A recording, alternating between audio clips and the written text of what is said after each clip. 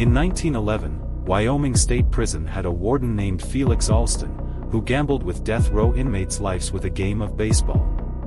If they won, execution was delayed. But if they lost, their execution went ahead as scheduled. Inmates on death row in this time didn't have an appeal system. Alston noticed the inmates enjoyed playing ball in the yard, so he made it official. The team went on to be called Alston's All-Stars. Wearing blue uniforms with the white letters, WSP, the team was made up of rapists, murderers, robbers and more. The games were eventually disbanded when the state started cracking down on gambling.